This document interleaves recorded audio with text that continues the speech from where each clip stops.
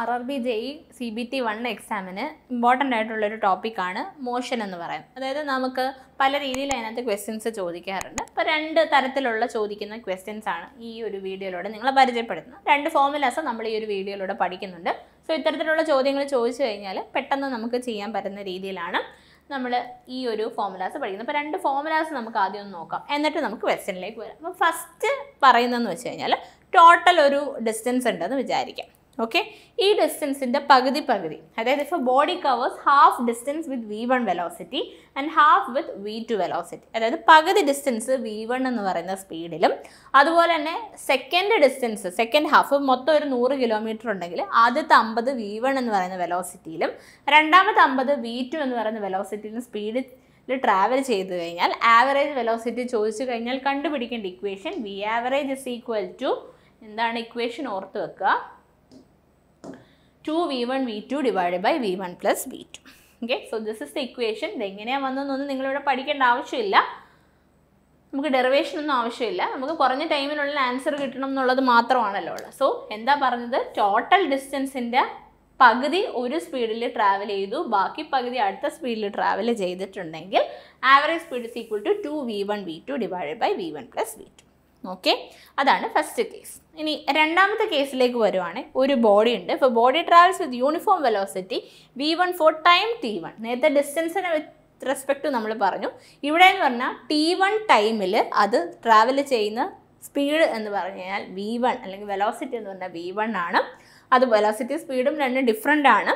പക്ഷേ ഇവിടെ നമുക്ക് വെലോസിറ്റിയുടെ ടേംസിലാണ് പറയുന്നത്. T1 ടൈമിൽ അത് ട്രാവൽ ചെയ്യുന്ന വെലോസിറ്റി V1ഉം T2 എന്ന് പറയുന്ന ടൈമിൽ അത് ട്രാവൽ ചെയ്യുന്ന വെലോസിറ്റി V2 ആണെങ്കിൽ നമുക്ക് average velocity is equal to V1 T1 plus V2 T2 divided by T1 plus T2.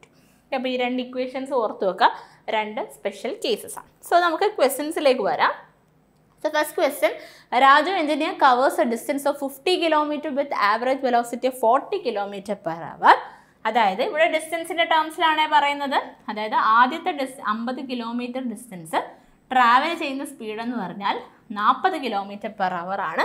And covers remaining 50 kilometre, രണ്ടും ഈക്വൽ ഡിസ്റ്റൻസ് ആണ്, ആദ്യത്തെ 50ഉം രണ്ടാമത്തെ 50ഉം, with a speed of 60 km/h. അങ്ങനെയാണെങ്കിൽ what is the average velocity? അങ്ങനെയാണെങ്കിൽ average velocity എത്രയാണ് എന്നുള്ളതാണ് ചോദ്യം. Okay, അപ്പം നമ്മൾ യൂസ് ചെയ്യേണ്ട ഫോർമുല എന്താണ്? പകുതി ഡിസ്റ്റൻസ് ഒരു വെലോസിറ്റിയിൽ ബാക്കി പകുതി അടുത്ത വെലോസിറ്റി ആണെങ്കിൽ average velocity is equal to 2V1 V2 divided by V1 plus V2. Okay, so 2 into first speed എത്രയാണ്? 40 into 60 divided by 40 plus 60. Okay, so when you do, you will get എന്ത് വരും നമുക്ക്? 2 into 40 into 60 divided by 100. So എന്ത് വരും നമുക്ക്? 6 4 20 48 km/h എന്നൊരു option D ഇവിടെ പറഞ്ഞിട്ടുണ്ട്. 48. So answer is option D. Okay, മനസ്സിലായല്ലോ? അപ്പോൾ നമ്മൾ ഓർത്ത് വെക്കേണ്ട ഫോർമുല, പകുതി ഡിസ്റ്റൻസ് ഒരു സ്പീഡിൽ ബാക്കി പകുതി ഡിസ്റ്റൻസ് അടുത്ത സ്പീഡാണെങ്കിൽ ആവറേജ് വെലോസിറ്റി അല്ലെങ്കിൽ average velocity is equal to 2V1 V2 divide by V1 plus V2. Okay, അടുത്ത question, if Raju travels at 50 km/h four 4 hours. അതായത് V1 എന്ന് പറഞ്ഞു കഴിഞ്ഞാൽ 50 km/h ആണ് four A time of 4 hours. km/h ആണ്, നമുക്ക് കൺവേർഷൻ ഒന്നുമില്ലേ. And that travels at 60 km/h four 4 hours. അതായത് സെക്കൻഡ് സ്പീഡ് 60 ആണ് and it travels four A time period of എത്രയാണ്? 4 hours അല്ലേ. ആദ്യത്തെ 4 hour 50 km/h, second 4 hours 60 km/h travel ചെയ്ത് കഴിഞ്ഞാൽ what is the average velocity? Okay, അപ്പോൾ again ഇവിടെ average velocity is equal to എന്ത് ഇക്വേഷൻ ആണ്? ഞാൻ നേരത്തെ പറഞ്ഞായിരുന്നു, V1 T1 plus V2 T2 divided by T1 plus T2. This is the equation. ഞാൻ 2 കേസസ് ഇവിടെ പറഞ്ഞായിരുന്നു already. So that is the second case ആണ്. അപ്പോൾ V1 എന്ന് പറഞ്ഞു കഴിഞ്ഞാൽ എത്രയാണ്? നമുക്ക് 50 ആണ്, ഇൻറ്റു ടൈം എത്രയാണ്?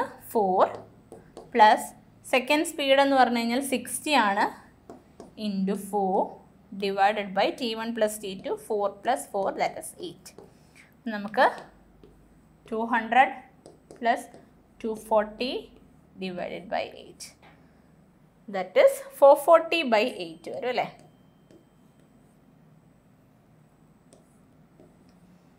By 8. So that is 55 km per hour. Option B 55 km per hour വരും. ഓക്കെ, അപ്പോൾ 2 കേസസ് ആണ് പറഞ്ഞത്. ഇങ്ങനെ ആവറേജ് വെലോസിറ്റി ഇതിൽ ഏതെങ്കിലുമൊക്കെ കണ്ടുപിടിക്കാൻ ചോദിക്കാം. സോ ആദ്യം ഹാഫ് ഡിസ്റ്റൻസ് ഒരു സ്പീഡിൽ, രണ്ടാമത്തത് ഹാഫ് ഡിസ്റ്റൻസ് അടുത്ത സ്പീഡിൽ. ഇവിടെ ഒരു ഡിസ്റ്റൻസ് ഒരു പർട്ടിക്കുലർ ടൈം, ഡിസ്റ്റൻസ് അല്ല സെക്കൻഡ് കേസ്, ഒരു പർട്ടിക്കുലർ ടൈമിൽ ഒരു സ്പീഡ്, അടുത്ത പർട്ടിക്കുലർ ടൈമിൽ അടുത്ത സ്പീഡാണെങ്കിൽ ആവറേജ് വെലോസിറ്റി കണ്ടുപിടിക്കാനാണ് സെക്കൻഡ് ഫോമുല പറഞ്ഞത്. സോ ഈ 2 ഫോമുലയും ഈ ഒരു വീഡിയോയിലൂടെ മനസ്സിലായെന്ന് വിചാരിക്കുന്നു. ഇതുപോലെ കുഞ്ഞു കുഞ്ഞു കണ്ടൻസ് RRB CBT-1 വേണ്ടിയിട്ടുള്ള നമ്മൾ ഈ ഒരു ചാനലിലൂടെ പ്രൊവൈഡ് ചെയ്തതാണ്.